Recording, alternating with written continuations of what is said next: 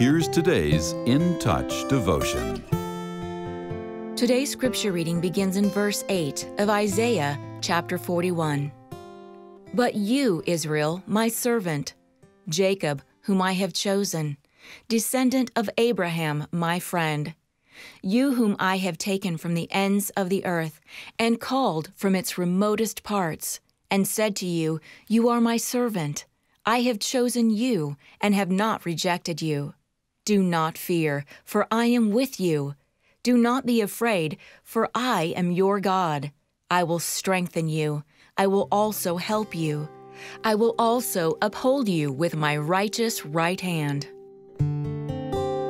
Since our world has many dangers, we have legitimate reasons to be afraid. But those of us who are Christians shouldn't live in trepidation as a way of life, because God's awesome promises allow us to be at peace in every circumstance. For our protection, God has instilled some natural apprehension in us, like a fear of snakes or deep water. He also gave us a warning system so that we could react quickly to danger. For instance, if a car speeds toward us, an instantaneous reaction of alarm could save our life. But a constant, all-consuming dread is unhealthy.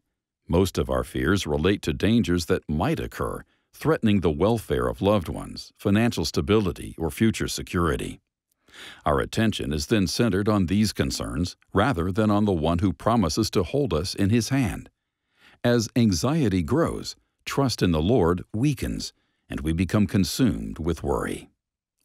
Instead of going down this route, ground yourself in Scripture and don't allow apprehension to blind you to God's promises. Believe what He said in 2 Thessalonians chapter 3, verse 16, and ask the Lord of peace to continually grant you peace in every circumstance.